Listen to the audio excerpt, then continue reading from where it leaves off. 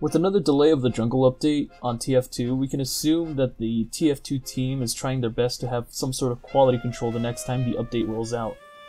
But even so, quality assurance cannot guarantee an actual good update because there is a variable known as the TF2 player base, which is a lot. And anything can happen in these updates because there's also multiple game modes and other variables that can affect the game that the TF2 team cannot foresee. And with the prominence of major YouTube TF2 players, we can always assume that there will be a video that will showcase the worst of the update and claim that Valve does not have any quality assurance whatsoever. Things like glitches and exploits will always be abused and monetized. I'm not going to talk about those kinds of videos because Medic Excalibur 2012 has already made a great video discussing the problems with that and how whatever. I'll leave a link to it in the description and put an annotation right here. But instead I will talk about the different kind of TF2 YouTuber who instead likes to bash on the TF2 team or Valve for not giving the quality assurance that a large corporation can ensure on a game like TF2, which has a large player base and is one of the major games only topped by Counter-Strike and Dota 2. And there's a lot of YouTubers out there who like to do this kind of thing and monetize on the issues, not directly but indirectly, and talk about how Valve needs to step up their game or they need to make sure that the product comes out correctly and all that stuff. Stuff that's kind of outlandish. I mean, not really, because Valve is a large corporation and I see where they're coming from, but they don't know the entire truth and the entire reason behind why the TF2 team allows these sort of things to happen. Alright, it's not their control, because in fact, Valve does not work the same way as a traditional gaming company. We all know this, we all know the Valve corporate, I don't know how to say this, system, which, you know, if you don't, here's a sum up. Valve does not assign people to do jobs. Instead, what they do is they allow the employees to roll their desk over to whatever game they want to work on.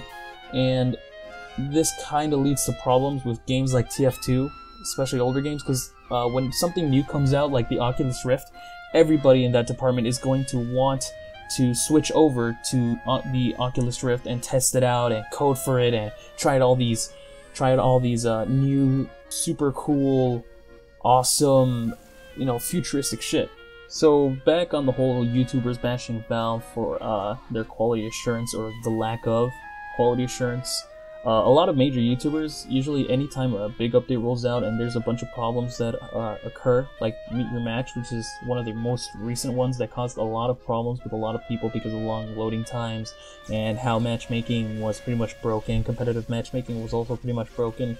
A lot of big YouTubers really got onto the bandwagon and talked about how bad it was and how Valve, like I said, needs to get their shit together. And one of the most annoying things that they usually say is they always refer to the TF2 team as Valve, as if the majority of Valve or most of Valve works on TF2, which is totally wrong, alright? With a game like Team Fortress 2 that was first a major game release, one that cost $30, and then turned into a free-to-play game that is mostly kept alive by the community, TF2 does not have that big of a team. Instead, they have a ragtag of individuals who actually have a passion for this game, and they work tirelessly every single day in order to bring us these new updates, like the Jungle update and the Meet Your Match update.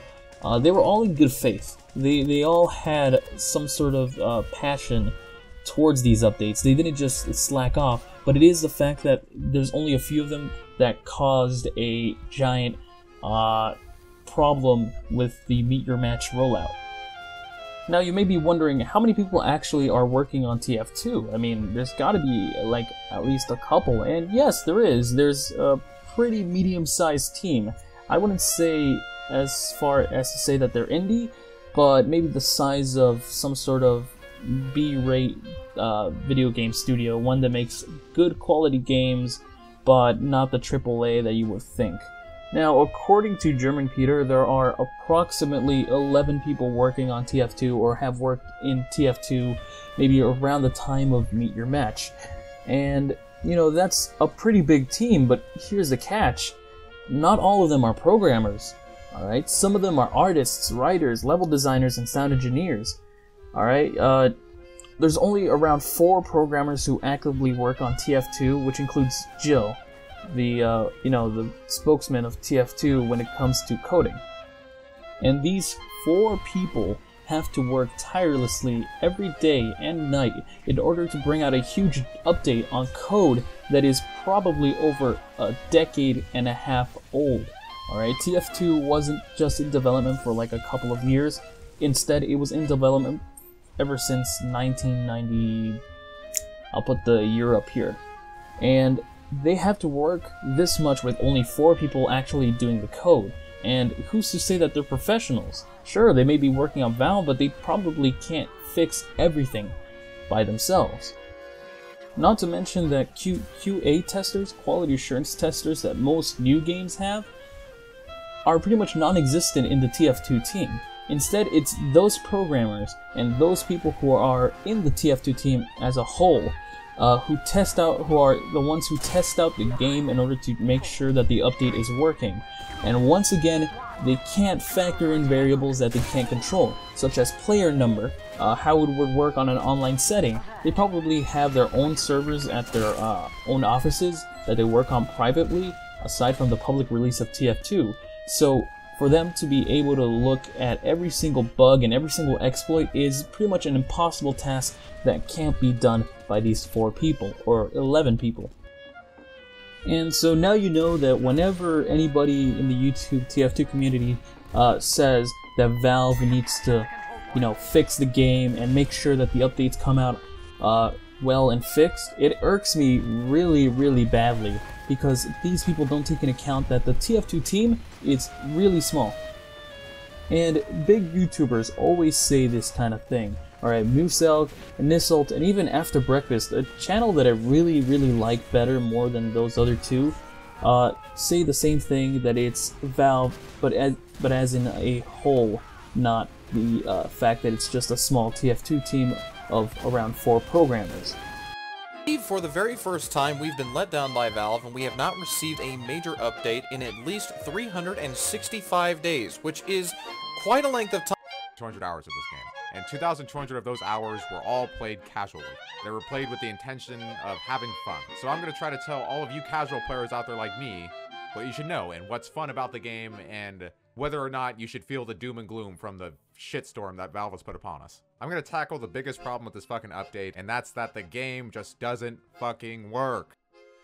There's also this weird mentality in the TF2 community that we always get at times like this, where people say it's somehow wrong to complain and that we're being ungrateful, and that we should apologize to Valve for not kissing their butts when they make changes which are just universally bad for the game. Guys, for the past 3 or 4 years now, Valve has consistently let TF2 players down with almost every single update, and I'm done giving Valve the benefit of the doubt, and I'm done pretending that the way they're treating TF2 is okay. This kind of misinformation can cause some real damage to the TF2 community, making it more toxic, because it misinforms those who are uninformed and causes a weird hatred towards the TF2 team. Alright, they're already under so much stress trying to make an update that is, new and fresh and can do a lot to improving TF2's image, a game that they so deeply care about. Otherwise they would be working on Half-Life 3 instead. Okay? Alright, they don't need this additional stress, okay, from the community. Because let's hope to God that they don't rely on acceptance. I bet you that the TF2 team is very strong for doing this for so long, for so many years.